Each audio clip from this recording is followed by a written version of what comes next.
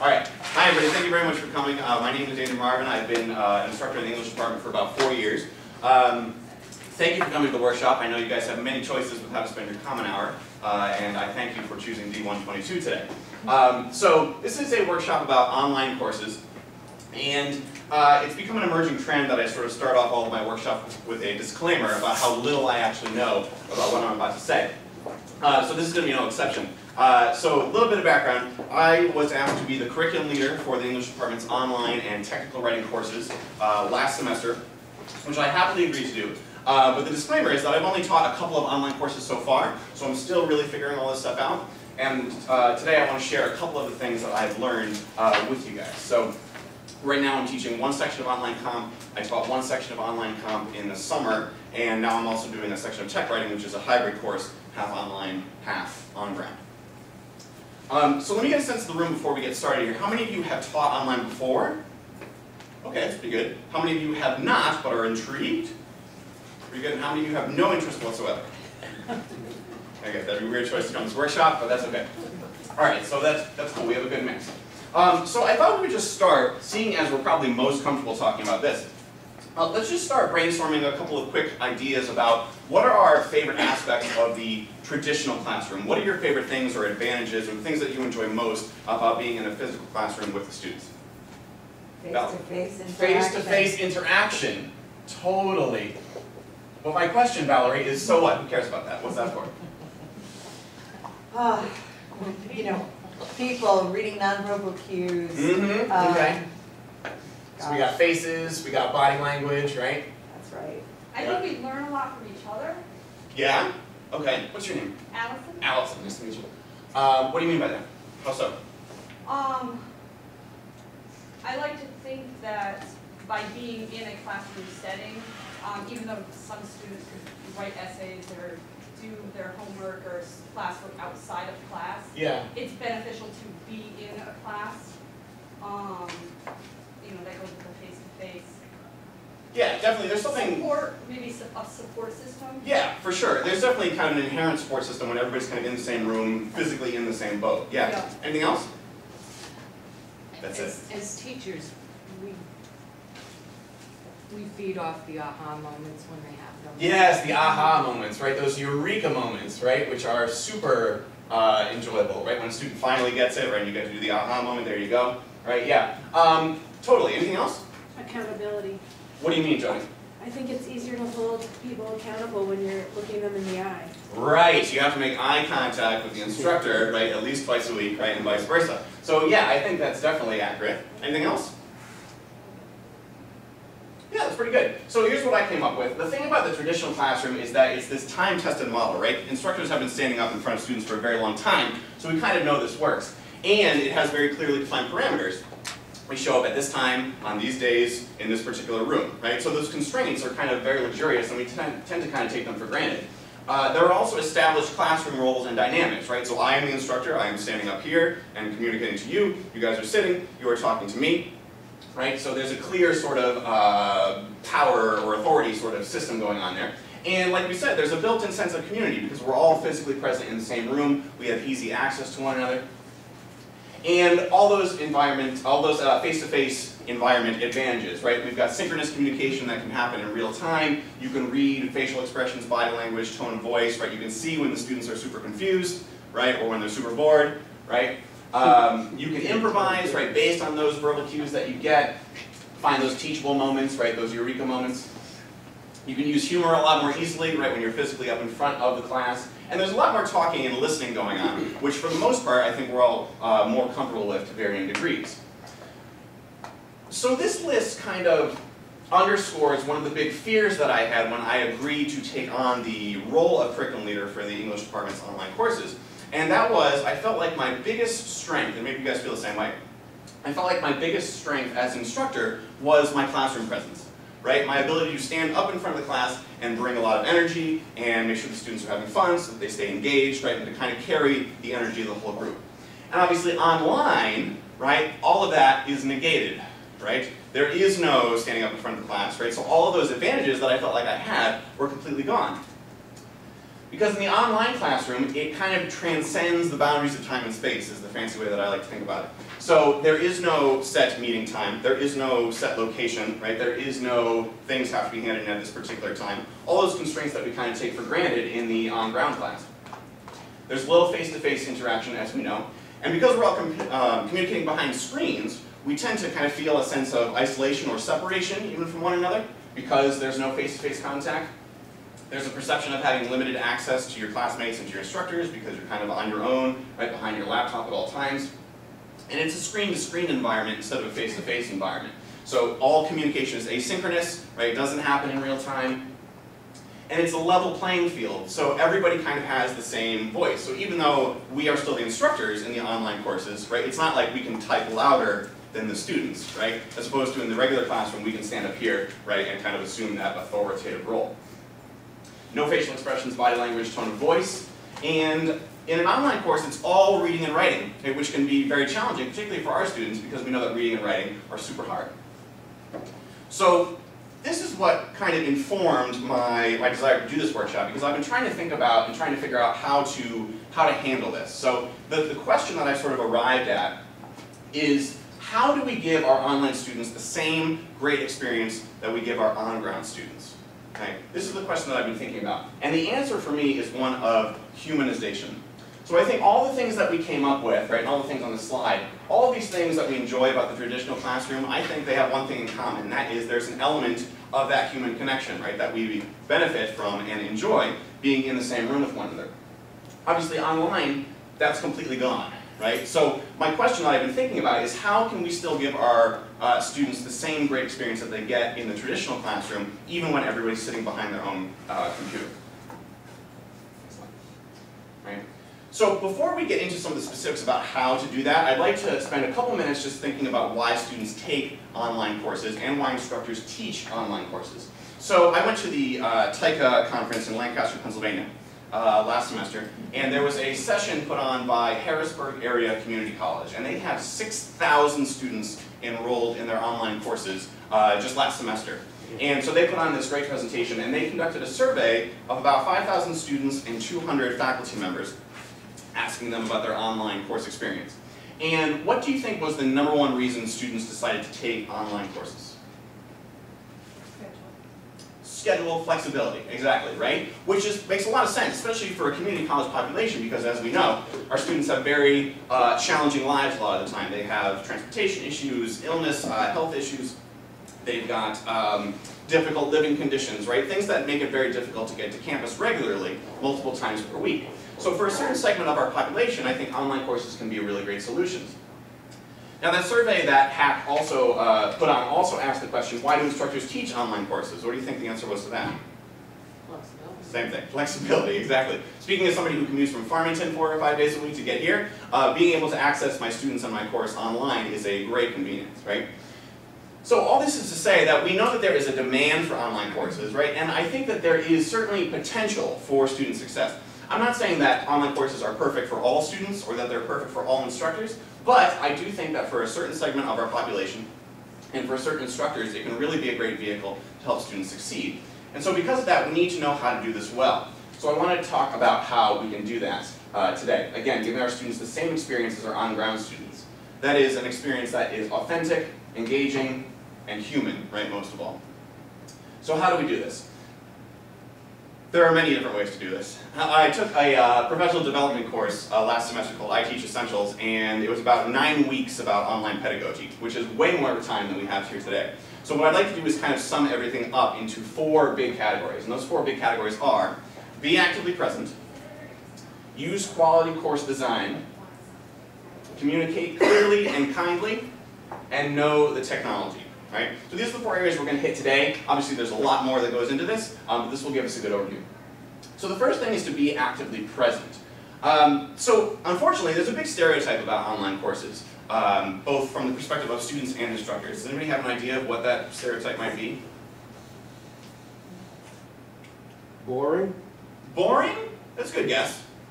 That they set it up and they never look at it again. Okay, yes, so from an instructor they might think, yeah, I'll just set this up, wind it up, let it go, right? Yeah. What do you think a student might feel?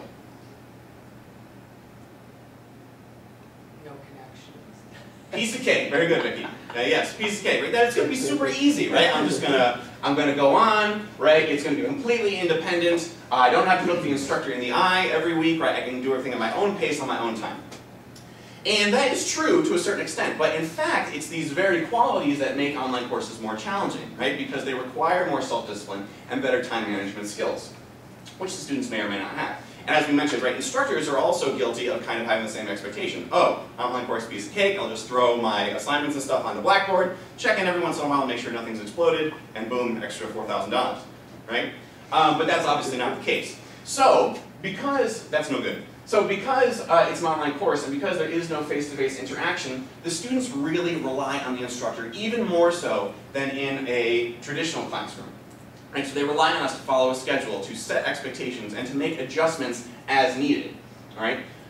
And this probably seems obvious, right, to those of us who are willing to attend a workshop about this sort of thing, but the reason I'm stressing it is because we want to keep in mind that online courses do not teach themselves, right? That's kind of like a stigma, right? That, oh, it's a piece of cake, right? But in fact, it requires a lot more attention on both participants' parts. So there's no face-to-face interaction, as we know, so it's up to us to define all the parameters and the expectations. So how do we do this? There are a bunch of different ways to do this. I'm going to give you a couple specifics. The first is using regular and frequent announcements. So I post announcements every Monday, right at midnight, to tell the students what is going on in the week ahead. I think posting announcements regularly, consistently, frequently, at the same time kind of contributes to a sense of ease, and I always know what we're working on at this moment. So announcements are very useful, instead of just one at the beginning and one at the end. Profile pictures and introduce yourself posts, right? So this is a great way to humanize, right, your presence as an online instructor, because as we all know, on Facebook and Twitter, when you see somebody without a profile picture, it's just that creepy egg on Twitter, right? It's super weird, right? So including a profile picture and making students do introduce yourself posts, right, is a great way to kind of make everybody feel like, oh, there are real people that we're dealing with here. Another great practice is the Course Questions Forum. This is a discussion board that's open throughout the entire semester where students can publicly ask questions. Obviously, in the online course, it's a lot more challenging to raise your hand. So the Course Questions Forum is a good way to kind of collect and compile questions. And because the questions are asked publicly, you can answer the questions publicly and everybody can see the response, and sometimes the students even respond to each other's questions, which is very cool. The cool thing is that once you've done this for a couple of semesters, you can compile these most common questions into a frequently asked questions area or resource, and that way you can point students to that, so you don't have to waste time answering the same questions over and over again. You can point them to the resource so that we can concentrate on teaching. This last one is a big one, to actively participate in the discussion boards. So in my regular classes, I run a very decentered classroom, which means it's very rare that I'm just standing up front and droning on for 75 minutes. More likely, Carly knows this because she's a tutor in some of my classes, usually I just ask the students what they think about whatever they read or written about, and we kind of go from there. So discussion boards can be an awesome surrogate for for in-class discussions. But I think it's important that the students not only interact with each other and with the material, but with the instructors as well. And so as a result of that, I think that participating in the discussion boards right alongside with the students is a really good strategy. Over the summer, when I taught my first online course, that was the only course I had to teach, so I spent a lot of time in the discussion boards, posting and communicating and guiding the students about where I wanted them to go. And this semester with my online course, because I'm teaching 4 other courses along with it, I've been slightly less active in the discussion boards, and I can really feel the difference. The discussions are still good, but I think the students have the best experience when you're kind of right there alongside them, communicating, learning, discussing, and so on. So be actively present. Seems like a challenge because we're behind computer screens, but I think it goes a long way. We want to give them a human experience in our online courses, not just a computer experience. Lawrence Reagan is a PhD who wrote a bunch of great columns about online pedagogy. And one quote that I pulled out of his articles is, "In most research examining student satisfaction with the online learning environment, connectedness to the instructor is frequently cited as the most rewarding and potentially most frustrating aspect of learner satisfaction." So there you go. Even though it's an online course, we still need to show up and teach. Number 2, use quality course design.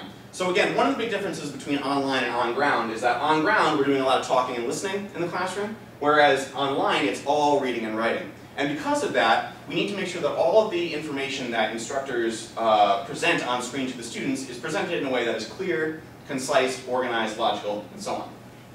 So let's talk about some specifics.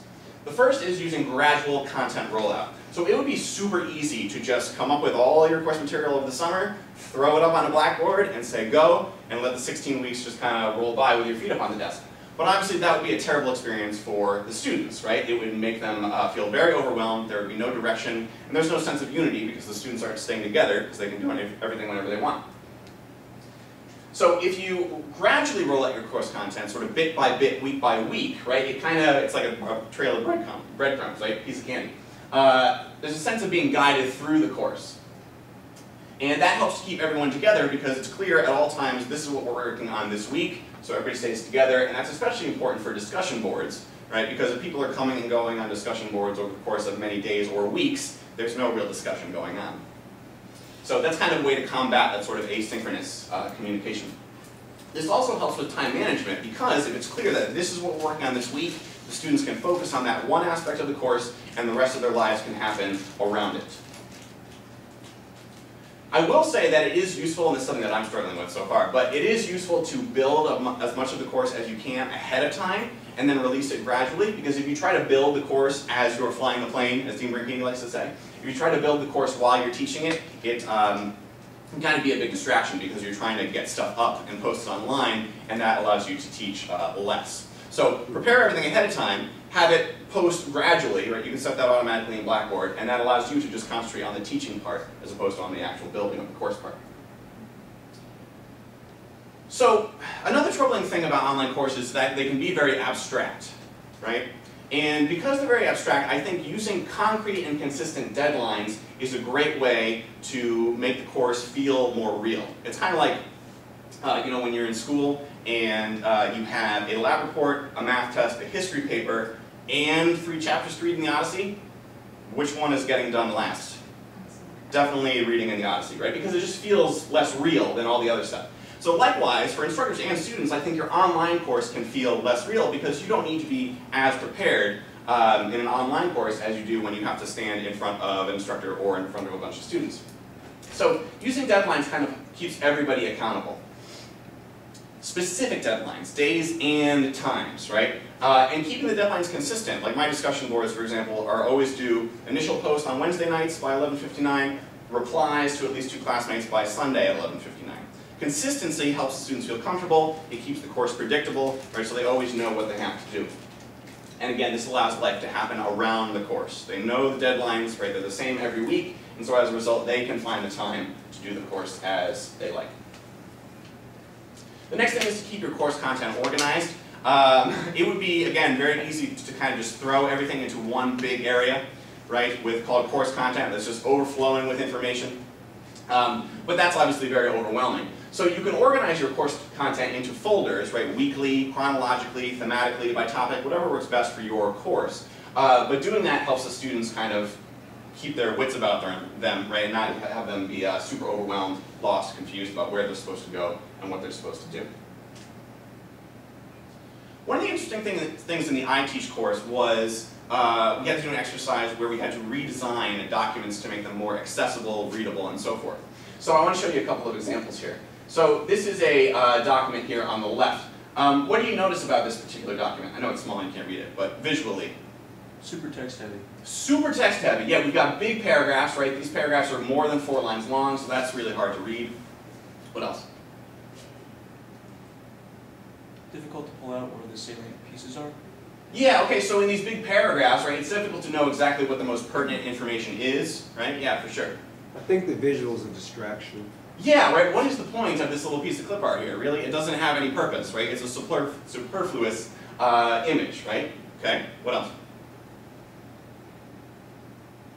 Maybe the colors are distracting? The colors are distracting, perhaps. Yeah, we've got decorative fonts up here. We've got big, long hyperlinks, right, that are, you know, distracting to the eye. We've got inefficient use of white space, right, around this image, and so on, right? So this is not good, right? So we had to redesign this document, right, so that it's more accessible. So you can see in the redesign, right, there's a lot more white space. There's a better use of bullets, right? I think you probably can't see the bold or the italics, right? But you can use bold and italics for emphasis, right? You've got numbered lists to indicate things that need to be done in order, bolded lists, right, for just a series of items, right? So much more legible, much more readable, much less overwhelming.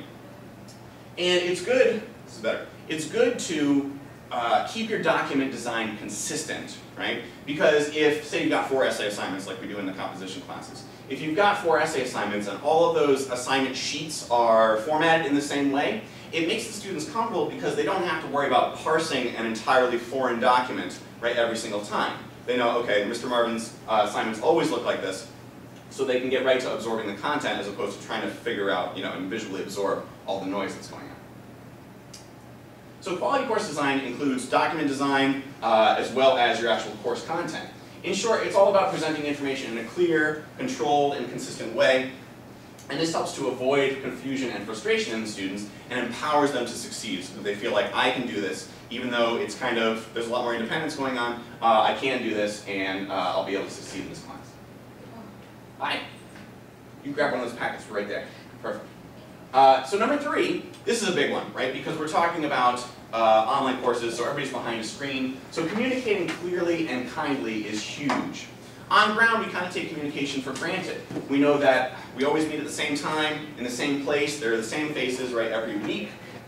You can ask questions before class, during class, after class, and if that doesn't work, you can come to office hours where you can meet one-on-one with the student, right, and address their individual issues. Again, peers and instructors are physically present, and so there's that built-in sense of connection because you're all showing up to the same room at the same time every day for the same set of 16 weeks or what have you. Communicating behind a screen is a little bit difficult, right? Because, as we know, there are none of those in-person perks, but it does actually have some unique advantages that you might not think of. The first is that it can actually be a boon for introverts because people who might not feel comfortable raising their hand in the traditional classroom might feel a lot more comfortable typing out all their responses. It can also, sort of paradoxically, it can also increase the camaraderie for the students earlier on in the semester because in the traditional classroom, right, you can see everybody, so you can kind of subconsciously make prejudgments, right, about this is the type of person I would want to hang out with, this is not the type of person I would want to hang out with, and so on. But again, because of that level playing field online, right, there's sort of an inherent camaraderie because everybody's kind of operating at the same level and there is no prejudgment going on. One of the questions that I had when I was taking iTeach is, what about our developmental students? Because we've got a large student population, right, that has real difficulty with reading and writing. And because the online course is mostly reading and writing, my thought process was, how would it even be possible for a developmental student to take an online course, right? When they struggle even just writing the 4 papers in a traditional classroom, how can they take a course where everything is via written communication? Obviously, this is not for everybody, right? And for certain developmental students, it's probably not a good fit to take an online course. But the anecdotal evidence that I heard from some of the participants and the instructors in iTeach is that developmental students actually see a lot of growth over the course of an online course because of sort of a quantity begets quality situation. Because everything is via written communication, they're writing a whole lot more than they would if all they're responsible for is just writing 4 big essays. Right, so I thought that was kind of interesting. It's kind of like an immersion situation, right? Like if you're trying to learn a foreign language, right? The best thing to do is to be in an environment where all you can speak and hear is that language, right? So again, that's anecdotal, but I thought it was an interesting point to share. So communicating specifically, right? The when and the where of communicating. On ground, obviously it's easy. We got class, we've got office hours. If not, send me an email. Online, it's all asynchronous, so we need to establish clear parameters and expectations so the students know when they can contact us and what they can expect. Now, as we know, we've got these omnipresent, ubiquitous pocket computers on our persons at all times, which is wonderful because they allow us to communicate with other human beings on the other side of the planet whenever we want, right? And we can answer email whenever we have a free minute. But the terrible thing is that we can answer email whenever we have a free minute, right? So, because of that, we need to sort of consider the medium and make sure that while we are accessible, right, as instructors in our online courses, we don't want to be accessible all the time because that's not good for quality of life, right? So there's this adage that I came across in doing my research for this, which is the shortest response time becomes the longest expected, right? So if your online students happen to email you at 3 o'clock in the morning and you happen to be on Pinterest at 3 o'clock in the morning, right, and you see that email come in, you're like, oh, I can deal with this right now. Boom, you send that response back, the student's gonna be like, wow, this instructor really cares, and I can email them anytime I want, right? And they'll get back to me immediately because, sent from my iPhone, I know that they get it as soon as I send it. So probably not something that you want to establish as far as an expectation goes. So clear parameters, right? I'll get back to you within 24 hours. If you don't hear from me within 24 hours, and so on. And I like to kind of think of it as sort of a hierarchy of communication methods. So in other words, if I have a course questions forum, that's for public course-related questions, right? Like you have any questions about assignments, instructions, material, whatever, ask that publicly in the forum so I can address everybody. If it's private, right, grades, feedback, special accommodations, whatever, that's when Blackboard Messages is really useful. Blackboard Messages keeps the communication contained within the course, right, and still allows for private communication between instructor and student. In my online courses, I say public questions, obviously, for the forum, private messages for Blackboard Messages. If it's an emergency and I haven't gotten back to you in 24 hours, then feel free to email me. Because I get it on my phone, I'll get back to you right away, assuming it is, in fact, as urgent as you say it is. Okay? So kind of laying out a hierarchy for the students in terms of how the communication works is really useful in helping them to just. So the how, right? So as we've said ad nauseum at this point, right? In person, we've got facial cues, we've got body language, we've got tone of voice. All of these things provide context, right, which allows us to interpret the speaker's meaning. Online, we have no such thing, right? So you guys are probably all familiar with netiquette, right? So netiquette refers to using proper etiquette when communicating online, not writing things in all caps, right? Not using emojis, right? Using proper punctuation and so on. So we want to provide students with a document. I think IT has one. Provide students with a document that includes all those guidelines, and of course lead by example. And it's kind of a personal thing. I also think it's really important to sort of show a certain degree of warmth in our written communications with one another. I'm always kind of surprised, like the number of emails that I encounter on a daily basis that are sort of just very terse and cold and kind of robotic. And obviously we want to be professional, right? But I don't think it's a lot to ask to include some warmth or some personality, right? To acknowledge the other person as a human being. So I probably shouldn't acknowledge this on camera, but whenever I get an email, right, that starts like this, with just my name and no salutation, no hello or anything, it always makes me feel a little bit like I'm about to get in trouble, right? Maybe this is my own insecurity, right? But I think it goes a long way, right, to say hello, right, when you start a correspondence with somebody, right? To say hello, to use people's names so that you acknowledge them, right, as a human being, and to show some kind of warmth, some personality, some patience, even when you're not feeling particularly patient, even when the question has been asked numerous times and answered numerous times in class. And I think that's the mark of a good writer, right? That your in-person voice is kind of mirrored or reflected in your writing voice. So that's just me. There's an awesome article in your packets by Kathleen Plant and Marilyn Aslan, and it's from a journal called Nursing Education Perspectives. Who better to know about caring than nurses? Best practices for creating social presence and caring behaviors online. And one of their conclusions is that faculty messages that are respectful, positive, encouraging, timely, and frequent add to feelings of social presence and the reciprocal feelings of caring among students. Social presence refers to students feeling like they are connected and part of the learning environment. So I think communicating not only clearly but kindly is a great way to help them do that. And this really brings us back to the whole humanization angle, right? Making the students feel like there is a real instructor on the other side of this computer who cares, right, about their success. So online students are real people who depend upon us to provide an authentic, engaging, and human learning experience. And we need to treat them as such, okay? Even though we're behind screens and even though it feels a little bit less real than the students we see face to face every day. All right, last category. Know the technology. And this applies to students and to instructors. So there was an article that came out in 2001 by Mark Prensky called Digital Natives, Digital Immigrants. And what this article implies or suggests is that anybody who was born post-1980 somehow intuitively knows how to use technology and how to navigate digital learning environments.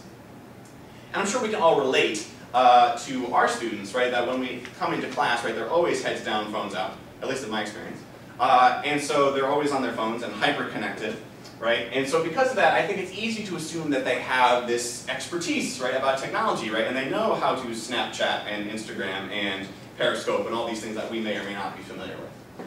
But there is a distinct difference between knowing how to use lifestyle technology, like Snapchat, watch YouTube videos, and so on, and professional and academic technology, right? So just because students know how to use Snapchat, which is completely inscrutable, and I've read numerous articles about how it works, okay? Even though they know how to use Snapchat, right, that doesn't necessarily mean that they're equipped to use technology in a professional or an academic way. There's an article that came out, I think you guys also have this one in your packets, by the ECDL Foundation called The Digital Native Fallacy.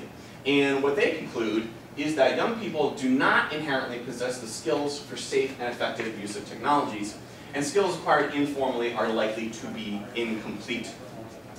And this is backed up by practical testing in that report. Students tend to overestimate how good they are at using technology, because again, there's a big difference between apps and using technology in the workplace or in an academic setting. So all this to say is we can't assume that students intuitively know how to use these digital learning environments and will know how to navigate them, right, just because it's on the computer, right, and they're super tech savvy because they're millennials. I know in my embedded composition classes, we have a computer lab available to us at all times. And so we spend, several days throughout the semester drafting and revising and that sort of thing. And I'm always very shocked at how much of a struggle a lot of our students find basic things like typing, right? Like, I take for granted that I took information processing in high school and can type as fast as I can think, right? But I can't imagine having to write a 7 to 9 page research paper typing out one word at a time. That must be excruciating. And so that's just one example. But we need to keep in mind that just because our students are young and hyper-connected with their smartphones, right, and know how to use all this newfangled technology, that doesn't necessarily mean that they're going to take to online courses like a fish to water, right? So the reason I stress this is because just because it's an online course doesn't mean we can kind of not worry about its design or how we present the course material to the students. We've got to make it clear so that they know what to do and when to do it. So what are our responsibilities? As instructors, we need to know how to use and how to troubleshoot the software so that we can quickly identify and address problems. At Three Rivers, I guess this is probably true throughout the community college system, the minimum required level of training to teach an online course is the Getting Started with Blackboard Learn session, which is about 90 minutes or an hour. And it's really good. I learned a lot of stuff about Blackboard that I didn't know. It's actually very functionally capable. Not the greatest piece of software of all time, but it does have a lot of functionality. And that's important because obviously we need to be functionally capable of operating on our students' level, right? So if we don't know how to use all the tools that we're making our students use, obviously it's going to be bad news. But I think we should try to go beyond, right, just the Word document, right, or just the minimum level required of training. So I've been experimenting in my own online courses with using screencasts, narrated screencast videos. I know that Pamela Carroll has had a lot of success using podcast or audio, right, to provide feedback to individual students, right? And obviously, as we know, right, reading an essay seems a lot more daunting than watching a movie, right? So there's a great human connection, right, that can be incorporated when you use audio and video in your courses. As always, we're trying to give them a human experience, not just a computer experience. Here's some goofy screenshots of some of the screencasts that I've been doing in my online courses. So you can see that this is really useful. It's not technologically difficult to set up. I invested in a microphone and a webcam. Not a huge monetary investment, but that helps to give me the high def quality and all that sort of thing.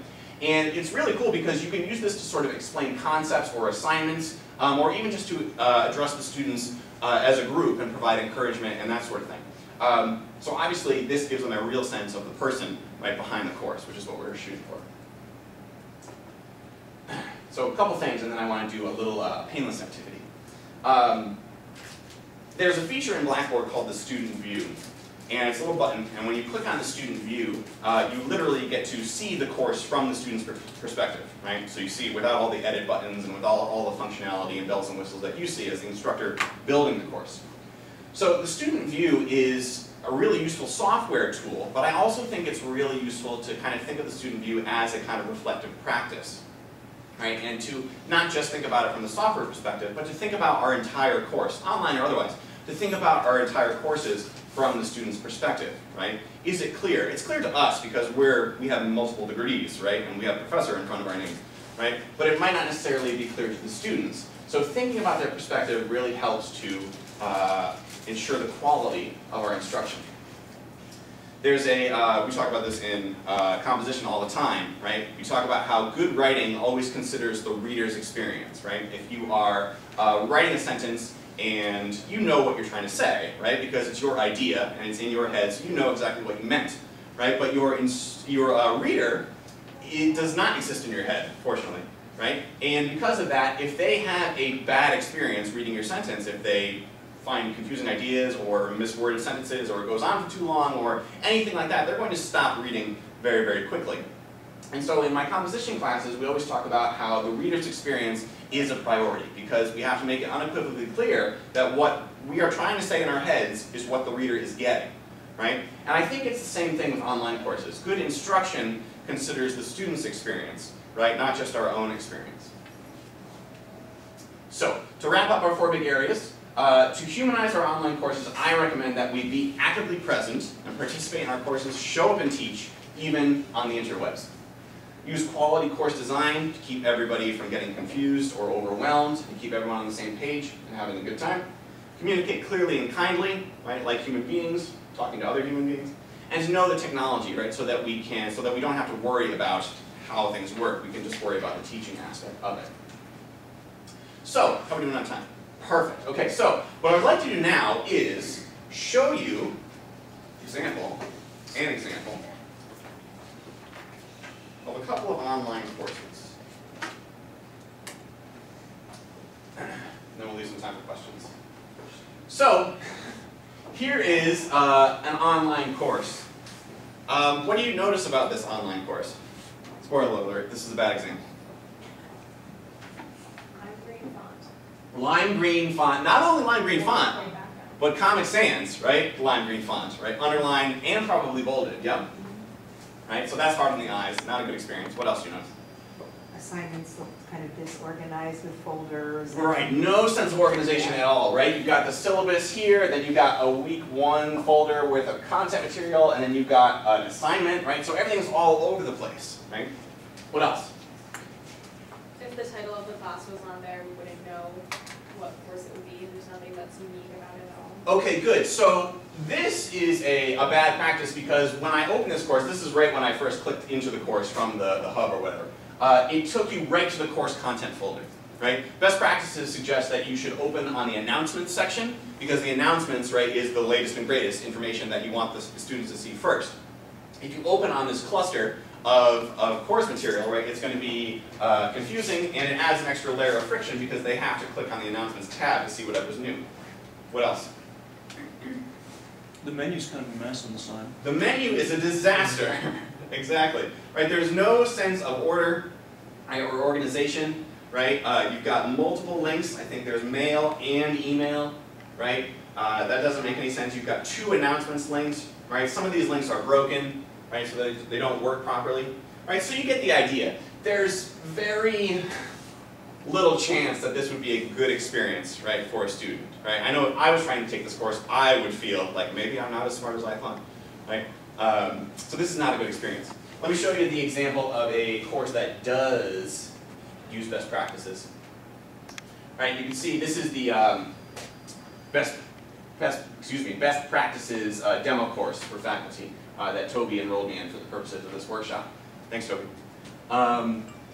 So you can see we open right on the announcements tab, right? There's bulleted lists, right? There's bold to indicate the most important information. It tells you what to do, right? What to do next. The course menu is super organized, right? There are specific links for specific types of content, right? There's an exams link for exams, as opposed to over here, right? You've got information, right? Which is completely inscrutable and vague. You've got tools. Look at all the great tools. Right? Super overwhelming, no good. So a lot of this might seem obvious, especially if you've taught online before, but I think it's imperative, right, that we consider everything from our students' perspective, right? We know what we meant, right, when we put it up there, but it's not necessarily true that the students will understand what we meant to do. Make sense? Okay, how are we doing on time? Pretty good. We've got about 20 minutes for questions. There is a class coming in right at 1, so we should probably get out a few minutes ahead of time. But what questions do you guys have, or those of you who have taught, what is your experience with them? Can you elaborate on your grading once you get the assignments in? Sure. Do you read off the screen? Do you print? Do you...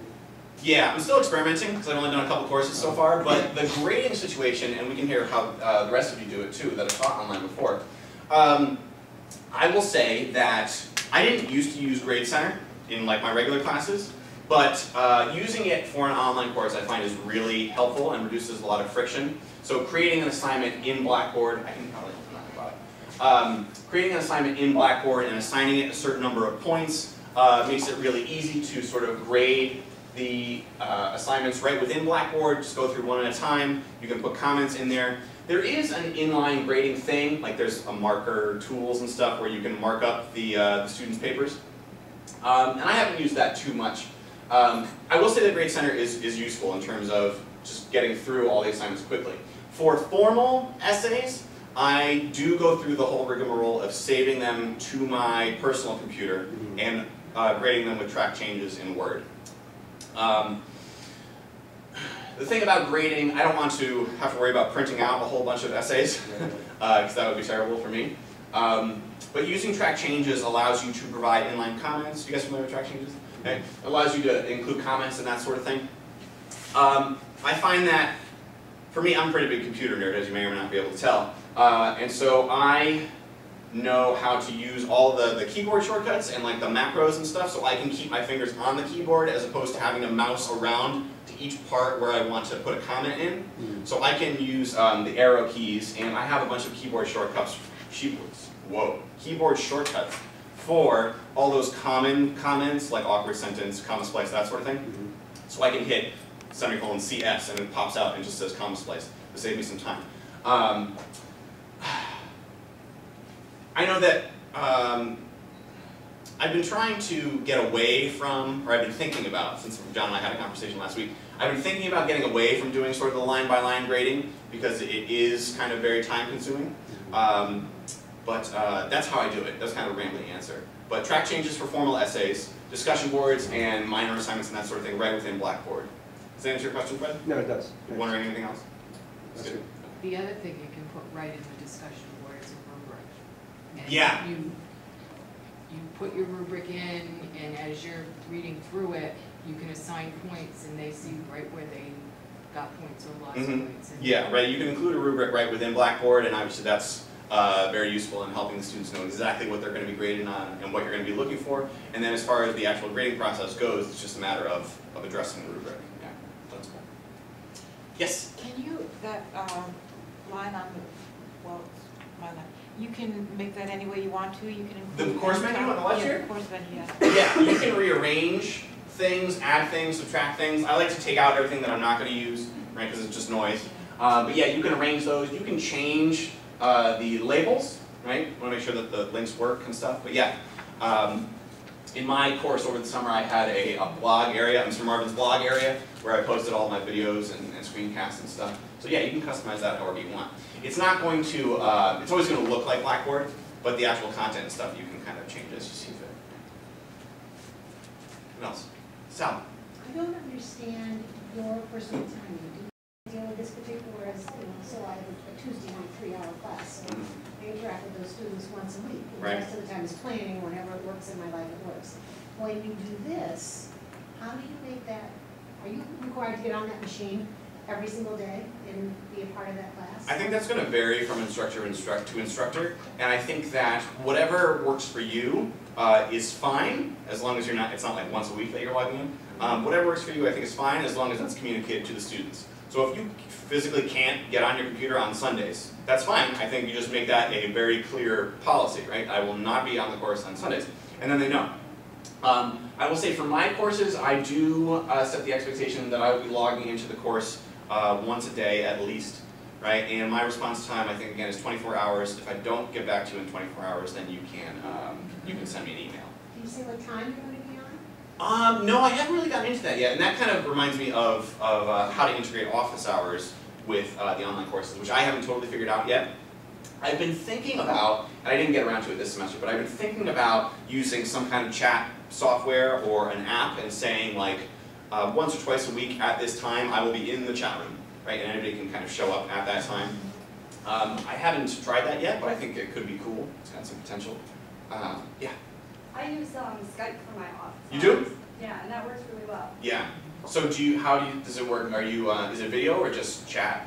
Video. Video. And we use it mostly, you could use it for anything, but mostly when we're editing papers. Mm-hmm. So my student will have their paper, I'll have their paper, and I'll have them read through it together with me. So we have Nice. like a virtual workshop. Yeah, and I know that WebEx is kind of built into, I haven't tried WebEx, and I don't really know what it does, but it's built into Blackboard, and I think that allows you to do sort of one-on-one conferencing with the students also. You can also, dare I say, give out your phone number. I know I have not done that, but the Harrisburg Area Community College presenters at the TICA conference said that they regularly give out their phone numbers, and it's very infrequent that the student will actually use it, because that's super weird, right, calling your instructor. But, you know, texting, everybody loves to text, and they said that they frequently have, you know, regular, long, back and forth text conversations, you know. So it's kind of whatever works for you and whatever you're comfortable with. Yeah, John? Yeah, and we talked about this before, but I mean, one of the things that I think is an ongoing kind of balancing act is all the things you're talking about to increase human presence are all huge time sucks. So, like Skyping with every student, that takes a long time. It's very Right. exciting. If you do podcasts with every student or on paper feedback for every single student, that takes a long time. So, I mean, I always find it is kind of a balance, because you want to have that humanizing piece, but I mean, like for the grading thing, we talked about this before, right? I don't do line-by-line grading anymore because it's too much of a time suck and they don't care. So I'll do summative comments in a really detailed rubric, and then anybody who wants the line-by-line stuff, they can come talk to me, I'll give them line-by-line stuff. On request. Yeah, but you know, I got 3 students who want that. Yeah. So it's a weird balance, because you can actually, like you said, for your summer class, right? You can spend like all of your free time just like hanging out, doing awesome things for your students. But again, you know, if you have other things to do, that's sometimes difficult. Yeah, for sure, and that's been my experience too. And the good thing is, it seems like, and again, I've only taught 2 fully online courses at this point, but it seems like there is a lot of upfront costs, especially because you do have to, even if you have, you know, your time-tested, brilliant teaching techniques and assignments and stuff, you still have to translate those for an online environment. And so there can be a big sort of upfront time investment, but hopefully, you know, when you figure out what works over the course of several semesters, you know, you can reuse videos, right, and that sort of thing, and other course material, and you can refine it right from semester to semester. And so hopefully you can kind of build a wealth of content as you go. Rick, you had something? Yeah, just getting back to the question over here, I think it's important to sign on every day and just check the course, especially if a student has sent a message to you or something's been posted on questions about the course on discussion board. You know, quite often, you know, for example, I have online quizzes. You know, the student somehow gets knocked off in the middle of the quiz, doesn't complete, and they can go and reset that form. Yeah. And you know, if I let that go days and days, then like the quiz might pass and then you know, an issue. So I think it's like checking the email form. So it's on the Blackboard, just check every day. Yeah. Yeah, and like email, you can spend as much time as you allow yourself to spend on it. Yeah, so it's good to have those parameters, because you do want to, you know, maintain your own quality of life. And while it's like with my summer course, like John said, you know, I had the time, right, to spend all afternoon working on this one individual course and stuff. But obviously, that's not really sustainable during a regular semester. Yes. Is there a way that you need to be certified to be able to teach online? The minimum required training for Three Rivers is that getting started with Blackboard session. I think it's scheduled to be 2 hours, but like when I did it, it was just Chem and me, so it only took about 90 minutes. That's the minimum level required for training. And then on top of that, if you're teaching an online course for the first time, you do need to do a proposal for curriculum. So you need to do a proposal form, and you also need to meet with Ken Barfield, and show him at least 2 weeks of your course so that he can see, you know, check for the best practices and that sort of thing. And that's so, just the school? I hope it's consistent throughout the community college system. Gateway says that there's something called iTeach. iTeach Essentials, yeah, that's the professional development course that I took last semester. That is above and beyond. It does have a cost, There's a discount for community college faculty, but it does cost hundreds of dollars to do. Yeah, it's 9 weeks, and that is less about here's how you do things in Blackboard and more really about the pedagogy of online courses. Has anybody else taken iTeach? Yeah? I took it back when it was free. Oh, great job. I was registered for one, but I had low enrollment, so it got canceled. Oh, that's a bummer, yeah. And I'll say the other great thing about iTeach, not to plug iTeach, although it's really good, is that it allowed me to experience an online course from a student's perspective, because that's what iTeach is, right? It's an online course that you are a student in. And there's a snippet from the Inside Higher Ed survey on faculty attitudes about technology in your packets, and I think that survey says that 27% of faculty have taken an online course, which is not that many. And if we haven't taken an online course, it's really difficult to kind of really put yourself in the student's shoes. So that's another great thing about iTeach, beyond any of the content itself, is that it lets you experience what taking an online course is like, and you really see, wow, the people that are the instructors in this course are super clear at all times, right, and very consistent and that sort of thing. So that was my favorite takeaway from it, yeah. But the iTeach is above and beyond the minimum required training. I was just curious how you foster your peer review sessions, online. Yeah. That's always a big question, because It's not great. we do a lot of peer review and writing course in our composition classes, and we facilitate that. Yeah. And obviously, this would be students working with one another, giving them the autonomy. Yeah, I mean, peer How does reviews. that- How many English faculty do we have in the house? About half. Okay. So peer reviews are super hard in person, right? To make them do a good job with it. So online, kind of even doubly so. What I've done is just try to be very specific in terms of what I want them to look for, right? So you could, and this is probably obvious to us, right? But you don't want to just say, okay, read each other's drafts, give each other feedback, and that's it, right? There was a TICA session last semester about peer reviews, and one of the things that the presenter really stressed is giving specific criteria, like circle the thesis statement. Make sure that the sources do this, this, and this. So I've been using peer review sheets, which I don't usually do. Usually I just explain the criteria orally in my on-ground classes, but I've been providing them with peer review sheets that have like 5 specifics to look for. I have them post drafts of their essay as threads in the discussion board. And all students are able to see these threads? Yeah, or all is it students just can see between them. 2 students? No, I don't. I haven't That's bothered. specific. Yeah, I know that Todd Barry, who was the online curriculum leader for the past 3 years, I think, he tried like pairing people, Right. and it was just, it seemed like it was Okay. way too much work. So yeah, what I do is everybody posts their rough draft by this time. Everybody has to complete at least 2 peer review sheets for 2 different classmates, and just look for people who haven't gotten any feedback yet.